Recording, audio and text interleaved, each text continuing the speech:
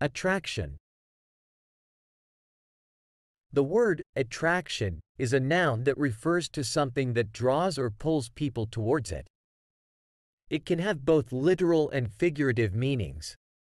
Let's explore some examples to understand its usage better. 1. Literal meaning: tourist attraction, a famous landmark or place that attracts visitors, such as the Eiffel Tower in Paris or the Great Wall of China. Magnetic attraction: the force that pulls objects made of certain materials, like iron, towards a magnet. 2. Figurative meaning: physical attraction, the feeling of being drawn towards someone because of their appearance or personality.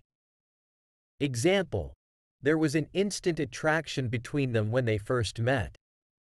Emotional attraction: the connection or bond that develops between individuals based on shared interests, values, or experiences. Example: they have a strong emotional attraction to each other due to their similar life goals. Intellectual attraction: the interest or admiration for someone's intelligence, knowledge, or ideas.